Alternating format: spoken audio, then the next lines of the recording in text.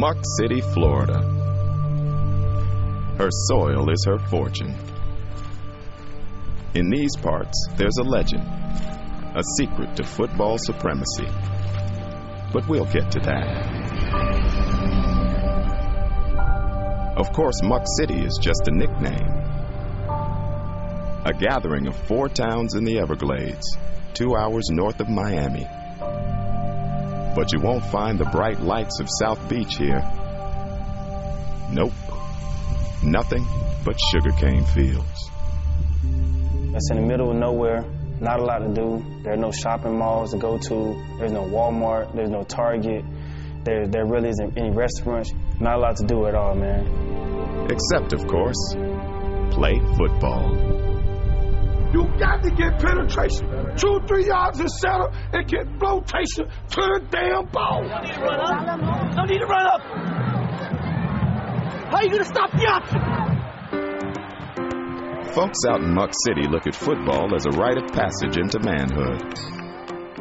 3 high schools sit within 10 miles of each other: Pahokee, Glades Day, and Glades Central. In 2006, all 3 won state championships in their class. It's like a close-knit family. Live and die football every day, all day, every day of the year. The Friday night atmosphere at a game is just ridiculous. The talent is good. You're talking about a part of Florida where it's a blue collar area. So you usually got pretty tough kids, boys that are not spoiled, you know, boys that are used to working for what they get. When Coach Bowden says blue collar, he's being nice. For some, money is scarce, opportunities are rare, and the only chance to get out of Muck City is to play football. And play it fast. Speed is probably the one thing that everybody knows. Man, those guys from the Glades, they just got speed. That's what a lot of people say. They just got that reputation. It seems like most of the kids we've got out there had excellent speed. So now you might be wondering, how does such a small area produce lightning-fast football players? Well, deep inside the muck of these sugarcane fields, you'll find the secret. This is where the legend lives. We chase rabbits in order to get faster. Yep, happens every winter. They chase rabbits.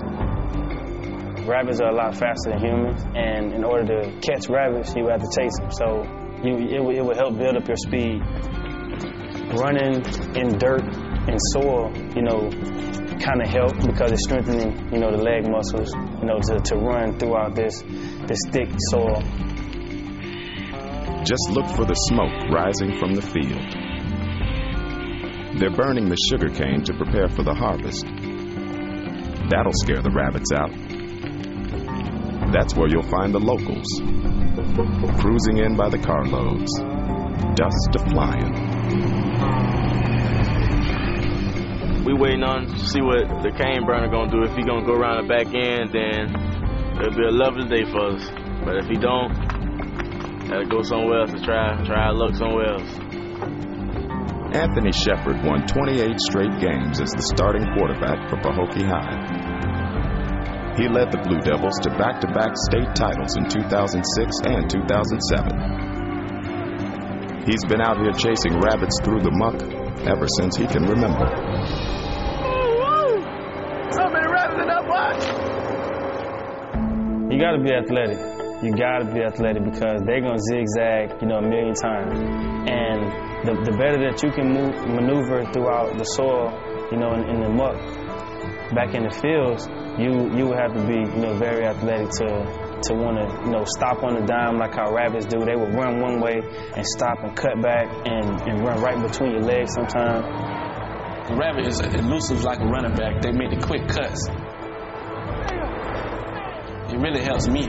So I compare them to the running back. If I can make the quick cuts like the rabbit does, it's going to be easy for me to track down the running back. makes your ability to cut and zigzag and reverse field and all those good things that rabbits do. Rabbit can lead you on a good chase. Even old Don Thompson doesn't know when the tradition started. When he arrived in Pahokee in '49, Muck City kids were already chasing rabbits. So Don chased them too. And when he coached Pahokee to its first state title in '89, he used the rabbits to help him figure out who should play where. You can't get more than 50 rabbits in a day, then only those could graduate to running backs in skill positions. And everybody that got up to 50 would have to play line, go to the line. For those in Muck City, there is one trophy rabbit, the fastest, most elusive, and rarest of catches, the cottontail. Charles Walker and his son Tony, a cornerback at Glades Day, know how hard it is to catch. They say through the decades of chasing, not a single walker has ever caught a cottontail. But on a bright Sunday morning last March, Tony spots a fleck of white darting through the muck. The color, they different. It was gray, and I was like, oh, this must be a cottontail. I said I had to have it. That cottontail would take Tony on the chase of his life. Up and down the hill, through the dust. For almost 5 minutes the chase went on, until the cottontail disappeared deep into a canal.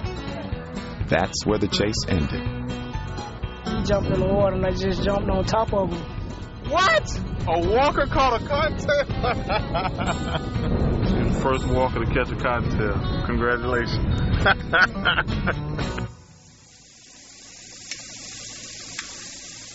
Muck rabbits go for $2 on the market. The cottontail goes for $3.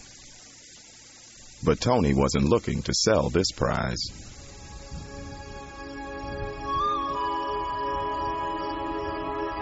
So, the legend lives on. The Muck City football players chase rabbits, and they are fast. Is there a connection?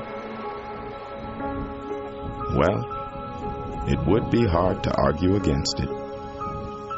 The myth, who knows? I do know that guys chase rabbits. I do know that guys are very, very fast where I come from. Well, I'd say a guy that lives on the beach can swim better than a guy that lives back in the Everglades.